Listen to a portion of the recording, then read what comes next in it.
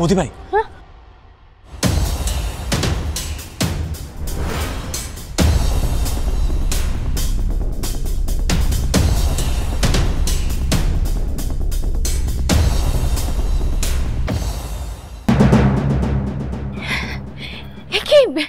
তুমি নিজের বউকে দেখে এভাবে পালাচ্ছ কেন? দেখেছো অর্ক এরকম ভয় পাচ্ছে। আচ্ছা দিনে, আচ্ছা বৌদি তুমি বলো তো ওনায় কি বলে ডাকা উচিত? মানে দাদার বউ মানে বৌদি, বৌদি মানে দিদির মতো, আর দিদির বর মানে জামাইবাবু, জামাইবাবু মানে দাদার মতন। তাহলে কি দীনেশ দা? হ্যাঁ তুমি না দীনেশ দা বলেই দেখো। ইন্দিরা তোমরা এখানে? তুমি আমাকে ফলো করছো, আমাকে সন্দেহ করছো? ইন্দিরা ইন্দিরা তুমি ফিরে এসো, আমাদের সংসারে ফিরে এসো। ইন্দিরা এরম ভাবে বেশি দিন চলবে না। ইন্দিরা আমার কাছে কিন্তু কোর্ট পেপার আছে, রেজিস্ট্রি পেপার আছে। হ্যাঁ তুমি না খুব ভালো কথা মনে করিয়েছো জানো তো। শোনো না ওই কাগজগুলো কিন্তু লাগবে, মানে সত্যি মিথ্যে সবটা যাচাই করবে না কোর্ট।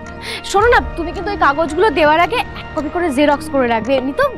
এমনিতেও উকিল দুদিনের মধ্যে জানিয়েই দেবে যে ওই জাল সার্টিফিকেটগুলো তুমি কোথায়, কোন দিন, কোন প্রিন্টিং মেশিন থেকে বার করেছিলে। আমার একটু তাড়া আছে। আরে দাঁড়ান, তাড়া আছে বললেই হয় নাকি? আরে বউয়ের থেকে দরকারি কোনো কাজ হয় নাকি? বলছি যে বোনের সাথে দেখা করতে গিয়েছিলে বুঝি? তা দীনেশ দা কেমন আছো? হ্যাঁ শুনলাম তোমার বোনের নাকি খুব শরীর খারাপ, সেই জন্যই হয়তো তোমার অনেক টাকার প্রয়োজন না? আর তাই হয়তো তুমি বিশেষ কিছু মানুষকে সাহায্য করতে গিয়ে আমার বর সেজে শ্বশুর বাড়িতে গিয়ে ওই পার্ট টাইমের অভিনয়টা করছো, তাই তো? আর ভাগ্যক্রমে একটা চাকরিও পেয়ে গেল। বাড়িটাও তো বোধহয় কাছাকাছি, একটু খুঁজলেই হয়তো পেয়ে যাবো। অর্ক বলছি থাক, সেটার কোনো দরকার নেই। দেখো যখন দেখা হয়ে গেছে দীনেশদার সাথে তখন এখানে এই কথাটা বলে দিই।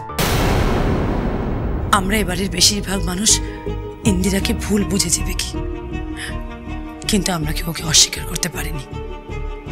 আর এটাই বোধহয় ইন্দিরার ম্যাজিক। এই মুহূর্তে আমাদের সবাই ইন্দিরার উপর রাগ হলেও না অনেক বেশি সিম্প্যাথি কাজ করছে। If I am not wrong, তোর মধ্যেও সেই একই দোটানা কাজ করছে ভিকি। তোর কি সত্যি মনে হচ্ছে না ভিকি ওই দীনেশ বলে ছেলেটা মিথ্যে কথা বলছে? মনে হচ্ছে না ইন্দিরা কাজটা করতে পারে না? মনে হচ্ছে দি, মনে হচ্ছে, কিন্তু সমস্ত প্রমাণ তো আর মিথ্যে কথা বলে না দি। একদিকে ম্যারেজ সার্টিফিকেট, তারপরে বিয়ের ছবি, তারপরে ইন্দিরার নিজের মামারা আমাকে এসে বলছেন যে উনাকে আগে বিয়ে করেছে। আর তারপর একজন আমাকে লিগ্যাল পেপার দেখিয়ে বলছেন যে ইন্দিরা হলেন ওনার ফার্স্ট লিগ্যাল ওয়াইফ। আরে তারপরে আমি কি করবো বলতো? কিছুই বুঝতে পারছি না, চারিদিক অন্ধকার লাগছে, নিজেকে বিশ্বাস করতে পারছি না, ইন্দিরাকে বিশ্বাস করতে পারছি না। পুরো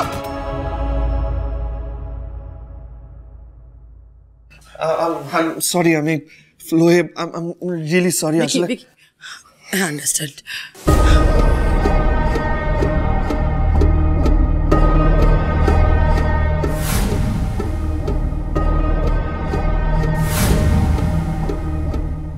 তুই চিন্তা করিস না, আমি সব ম্যানেজ করে নেবো।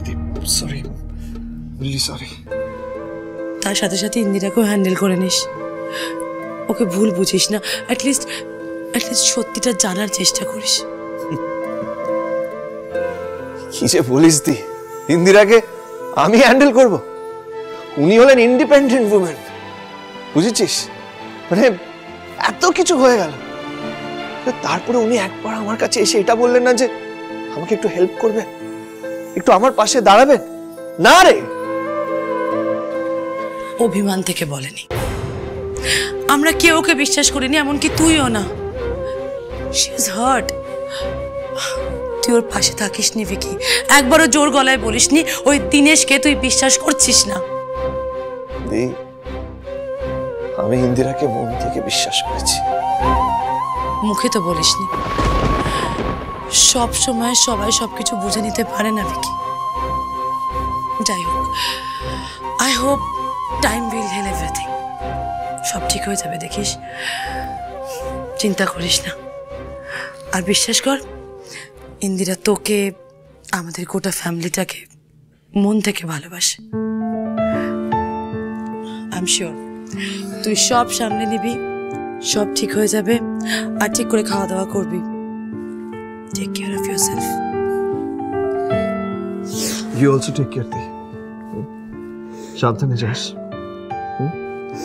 চিন্তা করিস না, আমি এদিকটা সব হ্যান্ডেল করব। আসছি। সাবধানে।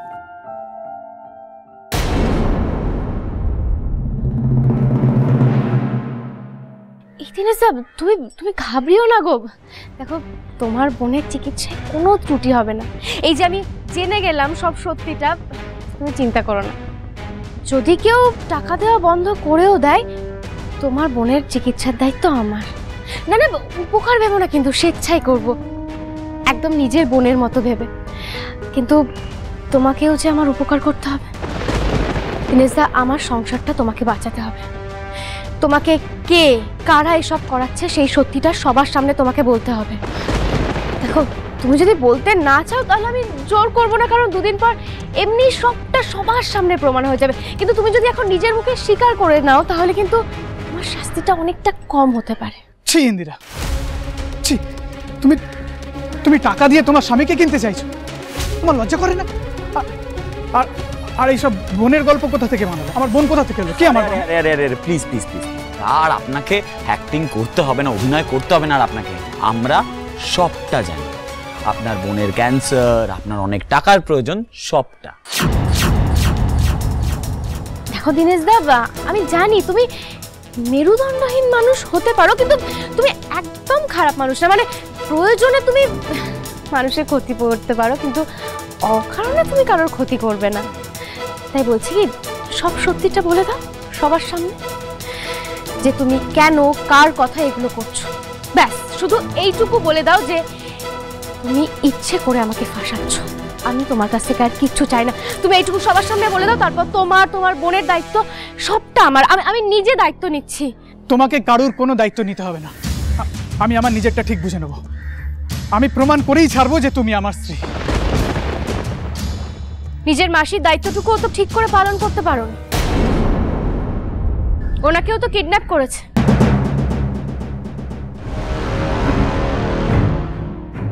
ডালিয়া, তুইও যদি এখন আমাকে খাওয়ার কথা বলিস তাহলে তোকে বলে দিই আমার একদম খিদে নেই, প্লিজ। না মানে আমি সেটার জন্য আসিনি। তাহলে কি হয়েছে, কিছু বলবি? কি হয়েছে ডালিয়া, বল কি হয়েছে তাহলে? না মানে আমি আসলে এইভাবে কথা বলছিস কেন? কি হয়েছে? মানে ও মানে তোর ওই অ্যাডমিশন টেস্টে টাকাটা জমা করতে ভুলে গেছি। I am really sorry. আমি করিয়ে দেবো ওটা। না না ওটা জমা পড়ে গেছে। কি হয়েছে বলতো ডালিয়া? এভাবে ভয় ভয় কথা বলছিস কেন? সব ঠিক আছে তো? শোন, তুই নিজের দা ভাইকে সবকিছু বলতে পারিস। বল আমাকে কি হয়েছে। হ্যাঁ আমি মানে দা ভাই, আমি আসলে জেম্মার ঘরের দিকে যাচ্ছিলাম, তখন ঠিক যা ভেবেছিলাম তাই।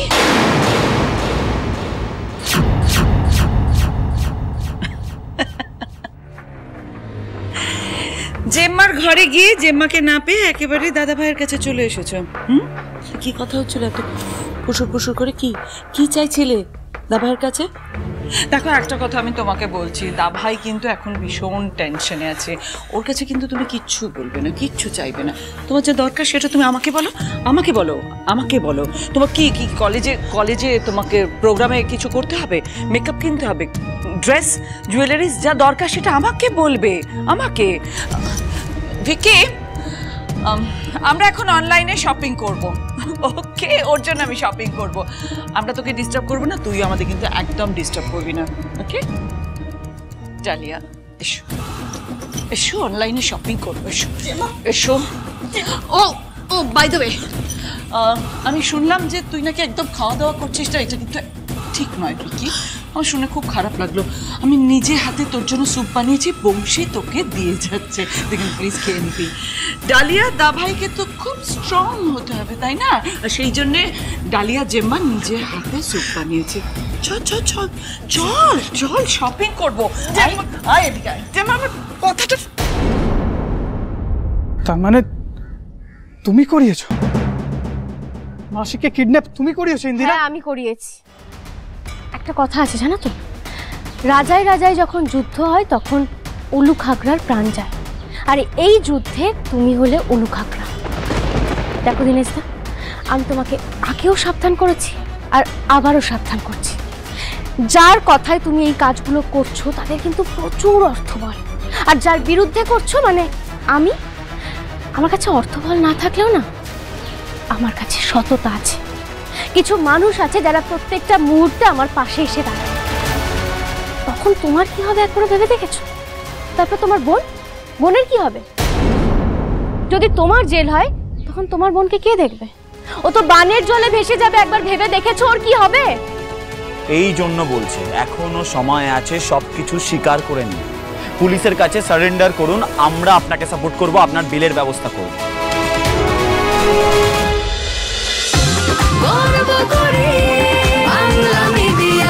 চলো চলো চলো চলো চলো পাল্টাই।